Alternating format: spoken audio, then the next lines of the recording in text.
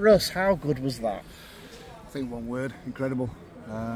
Knew how difficult the game was going to be, but we spoke before the game about obviously Boston not winning at home. We need to keep it tight, you know, stifle them a little bit. I thought we did that well. I thought defensively today, I thought we out the ball today. We were unbelievable.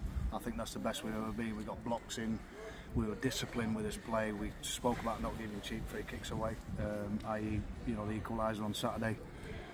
The lads were so disciplined, but we showed quality as well. The goals are superb.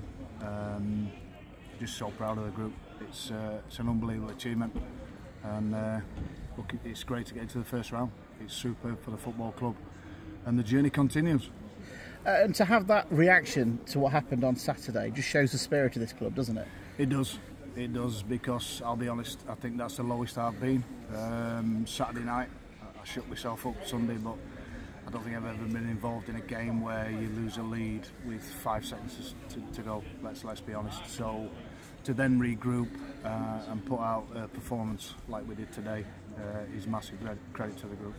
And you couldn't have asked for a better start. 2 goals in 15 minutes. No, we spoke about keeping the game tight early part, and we score on our first attack, which is the goals are great.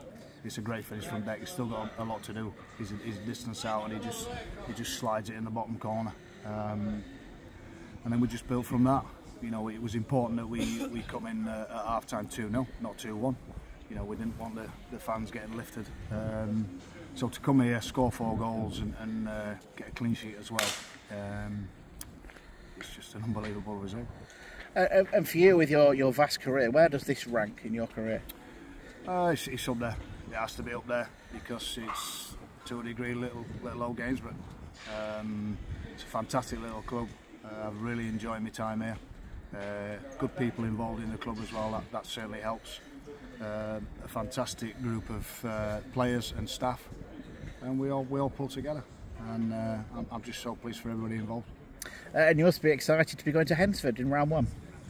Yeah, we're not too concerned. We'll have a look at that later on. I think the main thing now is enjoying today. We've got a long trip Saturday to Blythe, but you know, that's on the back burner at the moment. It's about enjoying this win, because they don't come round very often, these kind of wins. So it's about enjoying it. Hopefully there'll be a few beers on the bus on the way home, and you know, let's celebrate a fantastic achievement. How do you bring the team back down to earth for Blythe on Saturday? Don't know at the moment. Not too bothered.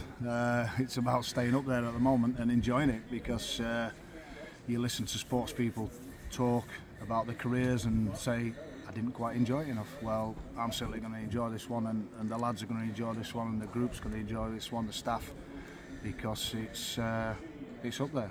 And if you can't enjoy this, then you can't enjoy anything. I'm not too concerned about Blythe. I'm not even going to think about Blythe until probably Thursday.